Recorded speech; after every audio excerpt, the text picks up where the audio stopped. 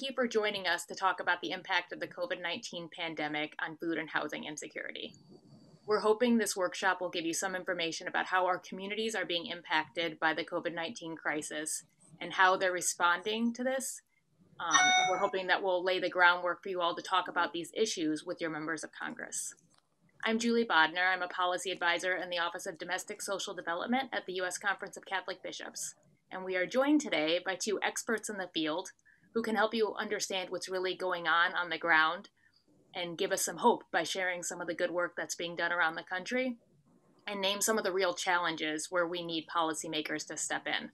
So both of our speakers work for Catholic Charities USA, the national office for the 167 different Catholic Charities member agencies around the country. Jane Stenson is the Vice President for Food and Nutrition and Poverty Reduction Strategies for Catholic Charities USA. She leads the organization's strategic priority on food and nutrition and supports agencies as they identify and implement best practices in program areas like poverty reduction, asset development, and accreditation. Curtis Johnson is the Vice President of Housing Strategy for Catholic Charities USA.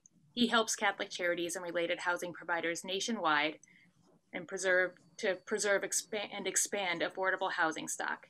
He's working in the affordable housing space and has been there for over 3 decades, working with housing authorities, state and local governments, community development corporations, and the Diocese of Camden.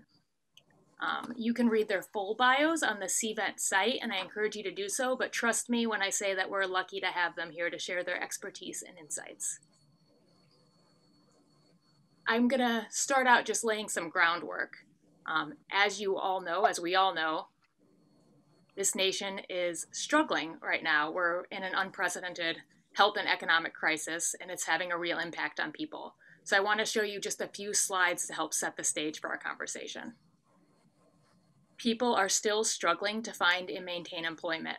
While the number of people losing jobs every week is less now than at the start of the pandemic, they're still too high, and we haven't recovered the jobs we've already lost. So the number of people who have been out of work long-term continues to rise. And not everyone is impacted equally. Those in low-wage jobs are not seeing the same improvements in the economy. And this has real consequences on people's lives, right? Too many people can't afford to put food on the table, and they can't afford to pay their rent and their mortgage. And again, this is not impacting everyone equally. Individuals and families of color are bearing the brunt of this economic downturn. The pandemic is exacerbating the inequalities that are already present in our society. Those who are most in need and have been systemically disadvantaged are being hit the hardest.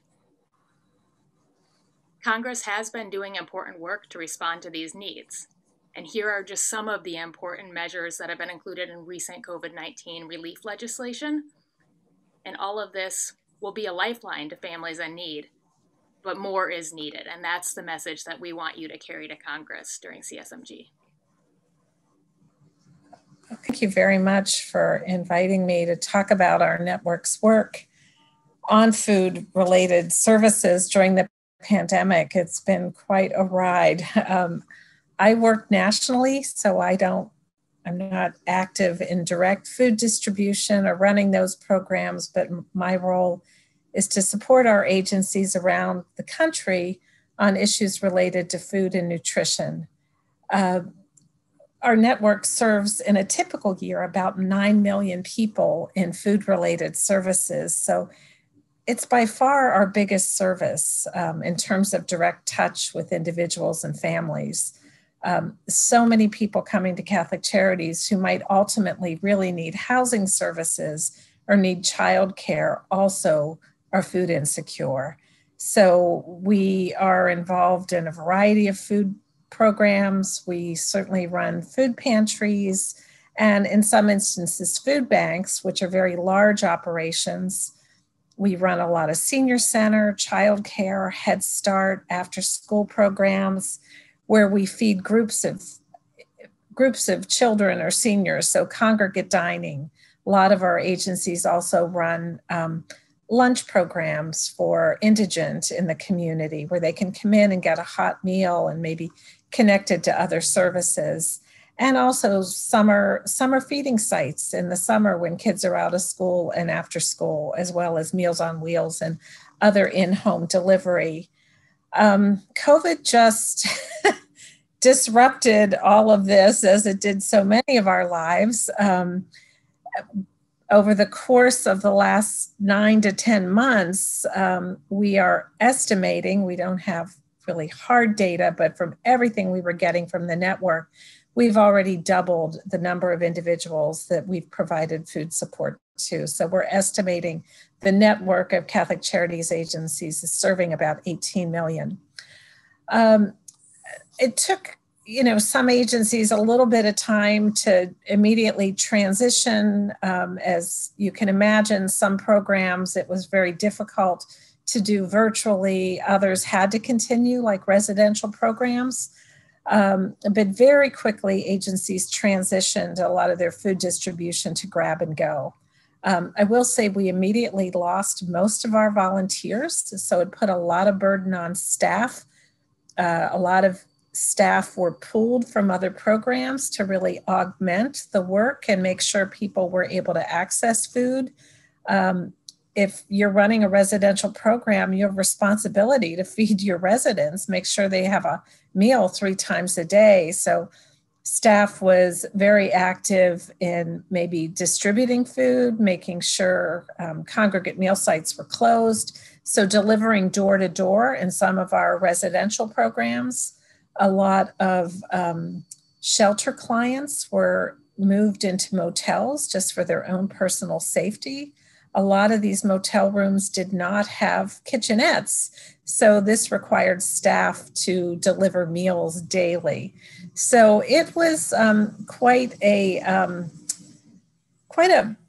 burden for staff, and in those early days, it was very difficult to access PPE. We talk about it now as though it's ancient history, but April does seem like a long time ago with everything that's happened. So many of our staff were out there doing this work with very limited protection. We've been able to address that certainly over the last few months.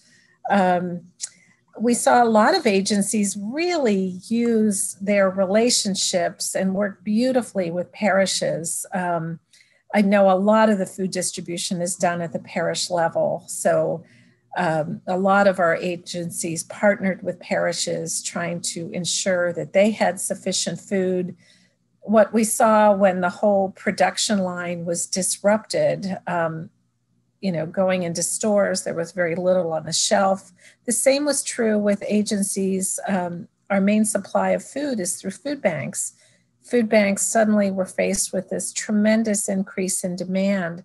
And so a lot of what agencies were requesting, they were unable to get. So we were really seeing less product on the shelves of our food pantries, yet demand was going up dramatically. We tried to support that. We secured some national donations.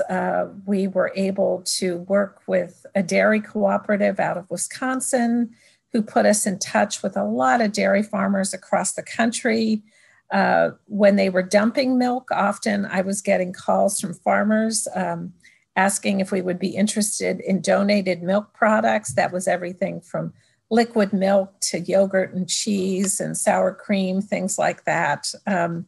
So we were taking what we could, moving it across the country to try to augment the local needs. Also, agencies, we were seeing some really interesting local partnerships.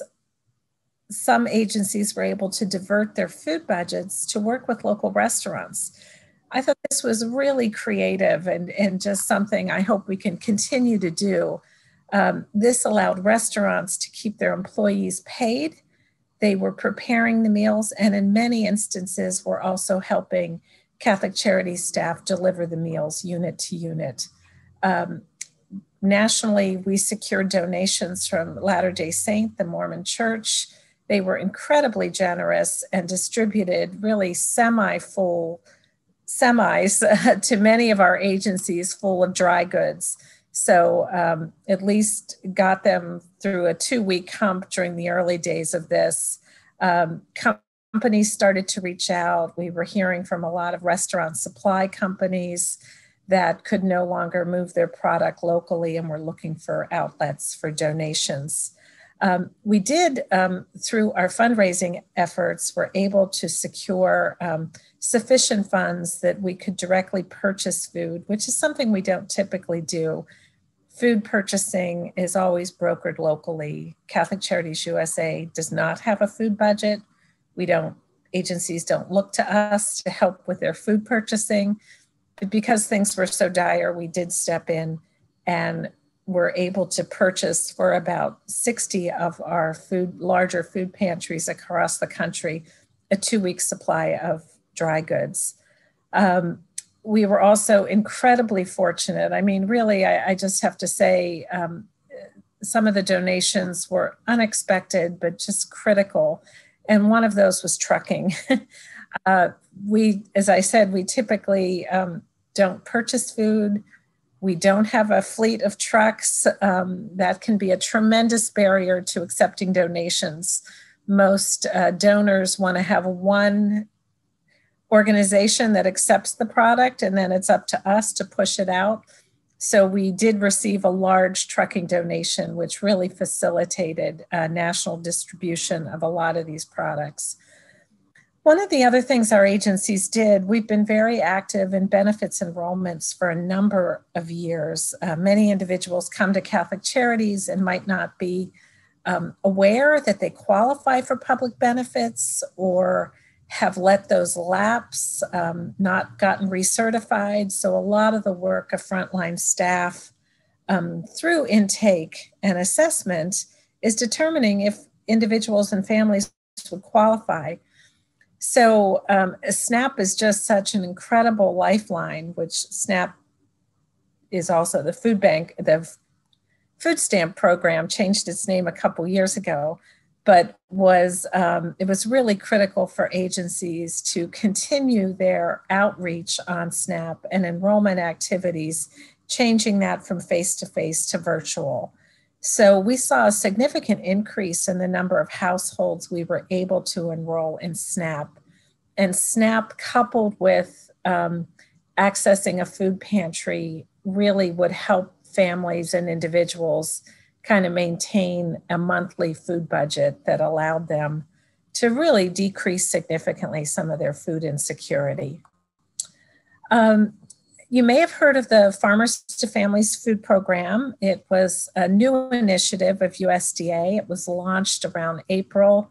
It was a wonderful program and concept where USDA was purchasing supplies from farmers across the country. These included dairy, fruits and vegetables, and then later protein, and really help farmers kind of sustain their farms because of that backlog in the food distribution network, and get these needed critical products to families in need. Catholic Charities USA worked with this program. The program was authorized in different 2-month segments. It was challenging. There were a lot of different vendors. So our role was really just to help agencies connect with the approved vendors. It's a great box of food. It's about a 20-pound box of fruits and vegetables, dairy, and protein. It's a wonderful box of food. It's just a challenging program to work with. We discovered that many of our agencies didn't have adequate refrigeration or storage capacity to really be able to fully participate in this program. We did work with our agency in San Antonio on an effort where they accepted product for the entire state for the 12 Catholic Charities agencies across Texas.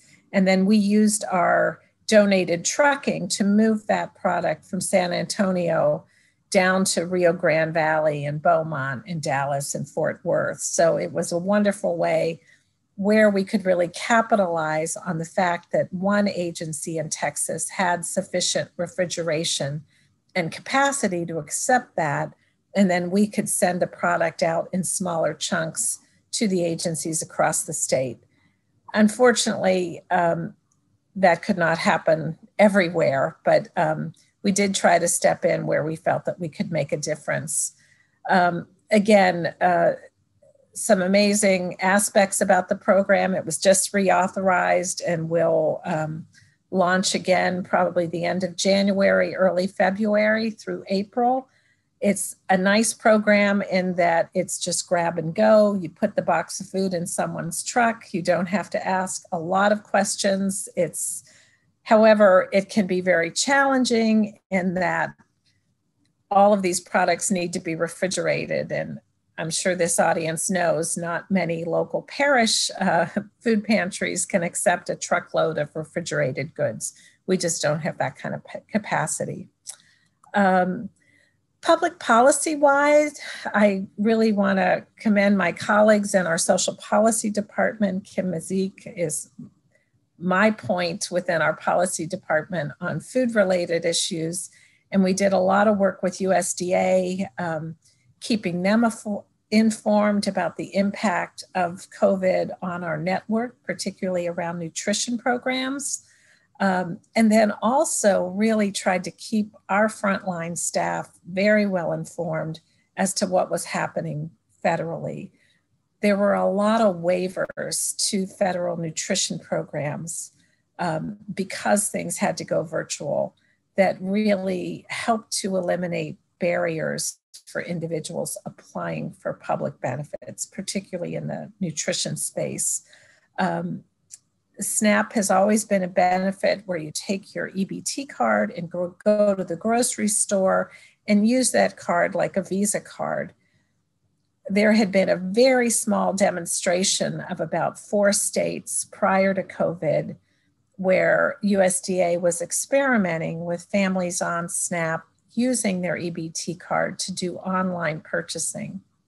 Because of the need to keep people socially distanced and keep them safe, USDA waived that and expanded that demonstration to, I believe now, 49 states. So the ability for individuals, whether they're a homebound senior, a rural family living in Montana that would have to travel great distances to get to a store, can now order online. They do have to pay the shipping costs, but they can use their SNAP benefit to order online.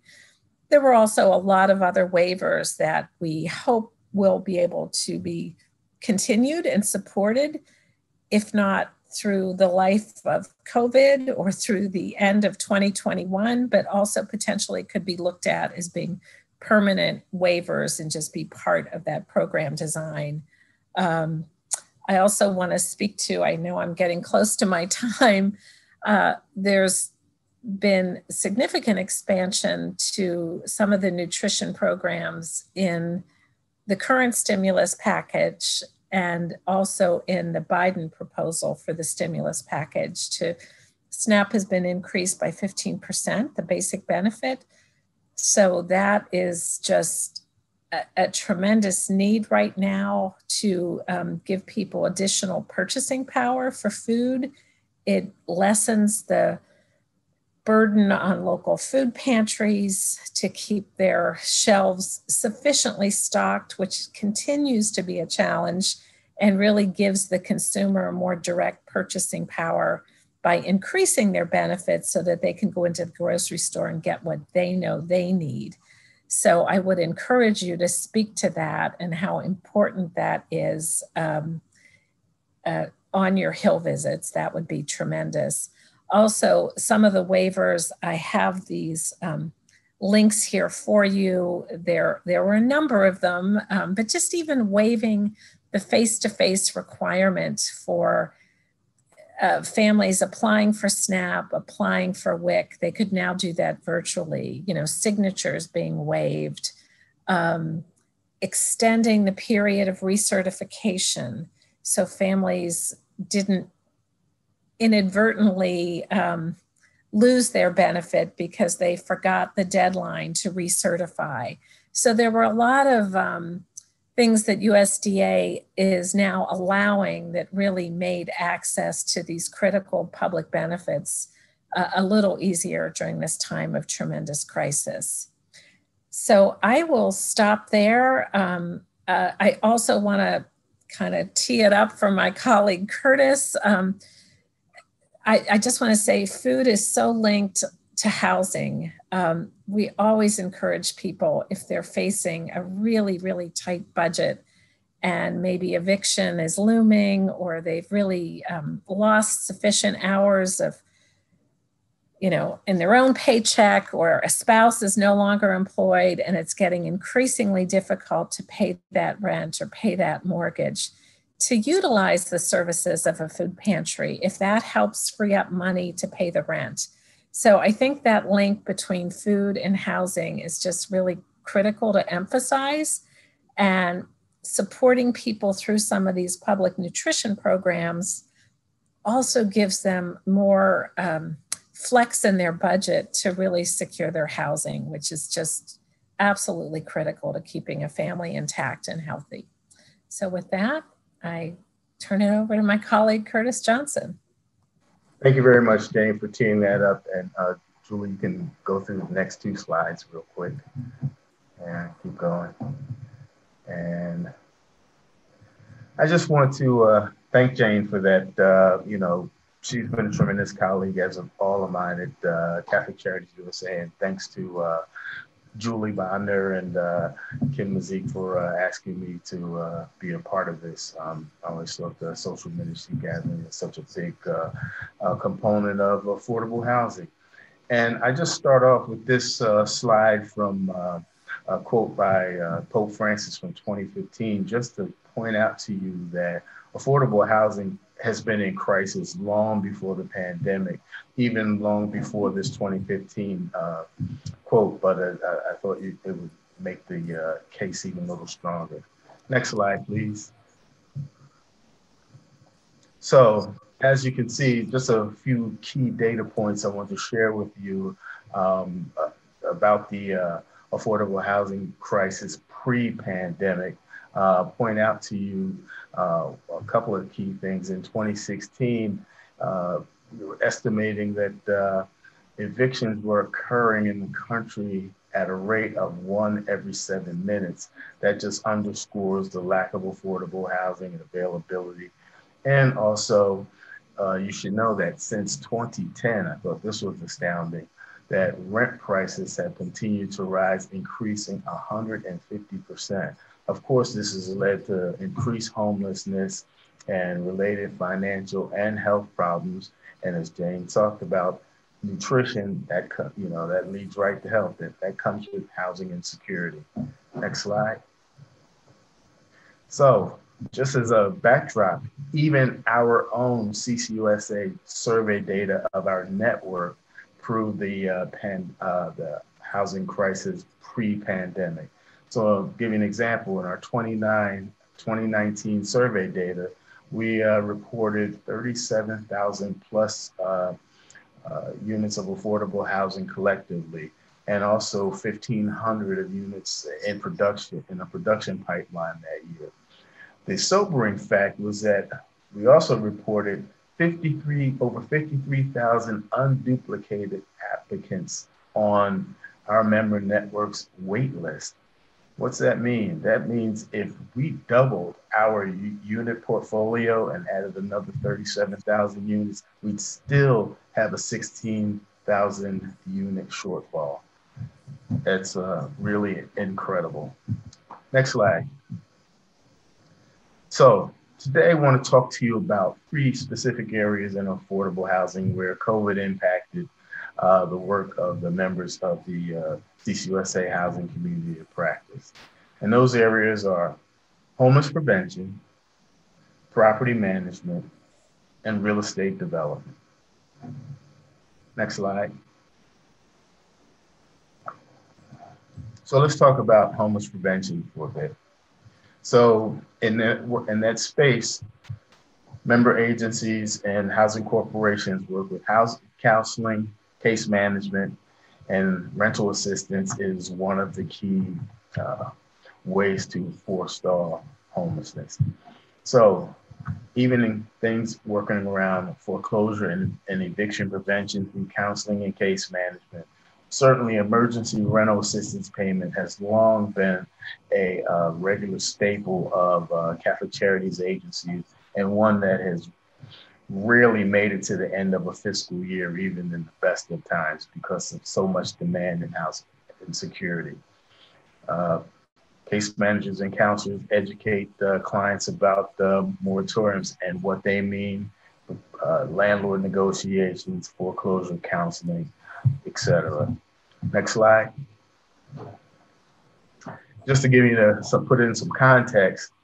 So our member agency in Atlanta just talked about the incredible, increased, intense demand for rental assistance because of COVID, but the lack of sufficient resources to meet that demand. And you'll see on the out of office message there that, reflects this to those that were late to getting their applications and or just ran out of assistance. Even then, our member agencies try to refer our clients to other places to try to find this assistance. Next slide. And just to show you, we're going to go from Atlanta to Hawaii. And even in the land of paradise, you can see there was a message on their website that they ran out of assistance for funding for rental assistance. And this was unique because Catholic Charities of Hawaii received $43 million in CARES Act rental assistance to distribute on the islands. And they distributed $43 million in CARES Act funding in 3 months. So that impacts and shows you what the need was. Now, recently, like I said, we keep fighting here. Catholic Charities of Hawaii received $6 million from the state with some new restrictions and caps. But listen, if $43 million went out into the economy in 3 months, $6 million is not going to be there too long. Next slide. So, nonetheless, at CCUSA and our member agencies, and with you, we're always looking for solutions. And because there's a problem, we just don't throw up our hands. What did we do? So look at solutions in terms of short and long term. In the short term, we supported extending eviction moratoriums. We pulled our community of practice together to share best practices and to share things that member agencies could learn from each other. CCUSA, through their social policy colleagues, advise member agencies on federal rules and how to access some of these COVID and CARES Act related resources. And under the leadership of our President and CEO, Sister Donna Markham, who established the Francis Fund, Rental Assistance Fund with the Felician Sisters, we were able to help out our members with small grants to help them with rental assistance. In the long term, it's advocacy, advocacy, advocacy. More affordable housing. We advocate for more funding for emergency housing assistance, both rental and foreclosure, housing counseling, project development, preservation, etc. Next slide. So let's talk about the impacts of COVID on property management. And this is really directed or coming from our member agencies that maintain portfolios of affordable housing. And of course, several agencies reported information to me about the impacts, particularly at the height of the pandemic, when one reported that all we did was emergency work orders during the height of the pandemic. And I get that to reduce exposure. But the challenge with that is when you only do emergency work orders, you delay routine or scheduled maintenance work. And the analogy I'll bring is sort of like seeing your change oil light button come on your car, but you continue to drive and say, I'll get to it later. Finally, you have a major breakdown, and that costs you much more than that oil change. So we're waiting to see what happens with those delayed scheduled maintenance. And also, one really thing I want to point out to my former workplace in Camden. one of the things they did, which I thought was really neat, was that they reduced hours of not just the maintenance staff, but all the staff to 5 hours a day to lessen exposure of the staff and the residents, but they still maintained their staff's pay at 40 hours. So that was kind of their own paycheck protection program. Next slide. And on the administration, it was just as difficult as property manager. Property managers could only process and lease units and other duties by telephone, email, or regular mail. And what that does is that creates delay sometimes. If somebody forgot a form or forgot to ask a question or something of that nature, with no more person-to-person, in-person contact. So now a unit that could have gotten leased, a week earlier, and that makes a difference for the tenant to get that affordable unit, and also for the property that relies on rent payments to operate the business. And I think another thing I'd point out is that one of the things that came clear during the COVID impacts was the internet access for some of the tenants. COVID protocols required us to close certain buildings in the properties, public spaces, and computer labs were not immune. And with that, some residents did not have internet access, so staff had to work to try to relieve that problem. Next slide. So the solutions that we talked about on property management, and Jane already talked about how CCUSA helped secure donations of personal protective equipment, sanitizer, disinfectants. We did the same thing for our properties, and it really helped them because, number one, some of them couldn't find it, couldn't get access to it. We were able to help with that. And number two, it reduced the pressure on their budgets that were already strained with the COVID and the pandemic. They also made generous repayment agreements and worked with their residents that may have had issues. Because if you'll understand, affordable housing, not every affordable housing project has rental assistance. Tax credit projects are a great example. And if somebody loses a job, they still need to pay the rent. And in the long term, I'd hope you consider advocating for this problem with internet connections for low-income residents everywhere. I mean, that even helps with health and working with my colleagues in integrated health, just to make available something like telehealth for the residents, particularly the seniors. Next slide, please. So finally, we're going to have a conversation about project production. And our member agency, our housing community practice member in San Jose, they were hurt by COVID with construction delays. Again, protocols slowed down municipal inspections or construction inspections. Yet when your project is delayed by 30 or 60 or even 90 days, construction loan interest payments continue to accrue. And you try to renegotiate that, but that's a challenge. They also endured investors who became a little skittish because of the pandemic and wanted to renegotiate tax credit investments and loan interest. Next slide. Another member agency in Philadelphia suffered nearly $1 million project price increase trying to close on senior housing construction financing in March 2020, just when this thing was really taking off. And so you can see they have to cut back here and use different materials there to get their project financing and fit within these spikes. Same thing again happened in our member agency in Phoenix, who had a project ready to go that suddenly was hit with escalations in lumber costs. And this other project where typically they attract 6 or 7 tax credit investors. This time in mid-2020, they had 1. So thank God for that one so they could do their project. But there's no negotiation in there. Next slide. So here are some of the project production solutions. Certainly, CCUSA has worked to develop loan funds for gap financing and bridge financing to try to get projects over the hurdle.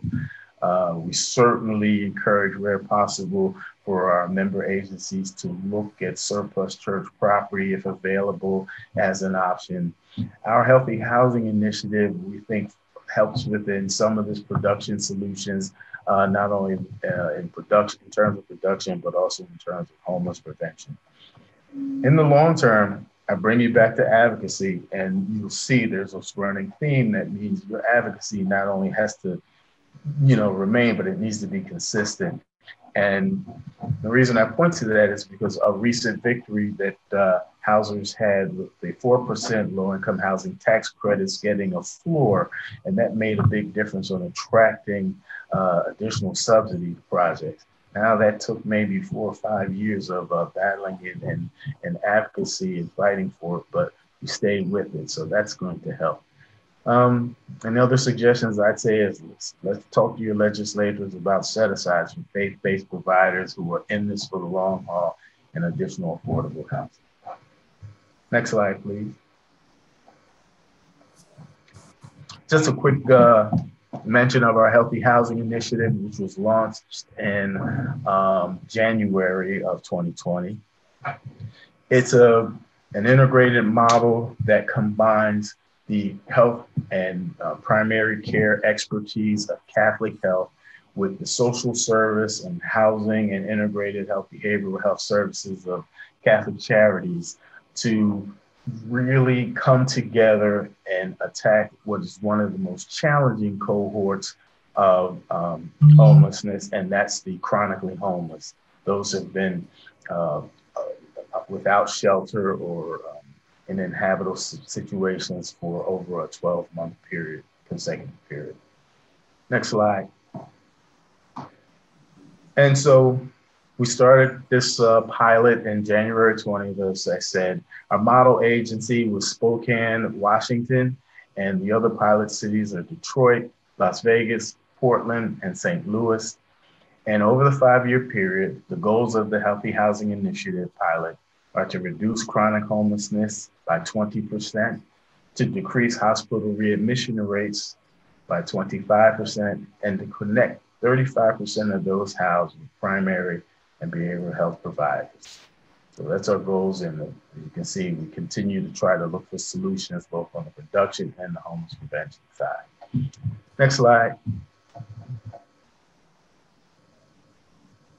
So let's start to finish up with some policy needs and things that you're going to the Hill about. And again, I go with short-term and long-term. Right now, the pandemic's upon us, and there are some urgent needs, and Catholic Charities is leading the way in trying to forestall this eviction tsunami. So we need right now $100 billion in emergency rental assistance.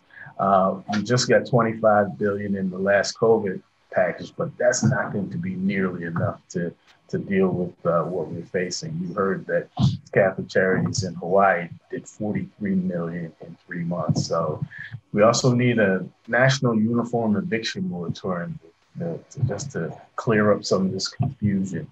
I'd point out to you that $11 billion in homeless assistance and at least another 500,000 housing choice vouchers, which is rental assistance, would really start to stabilize the country's economy and affordable housing. Next slide. So in the long term, I ask you to think of 3 things. And I'll just say them as this way: bridging the gap, expanding the stock, and stabilizing households. We're talking bridging the gap between rents and income for the most vulnerable.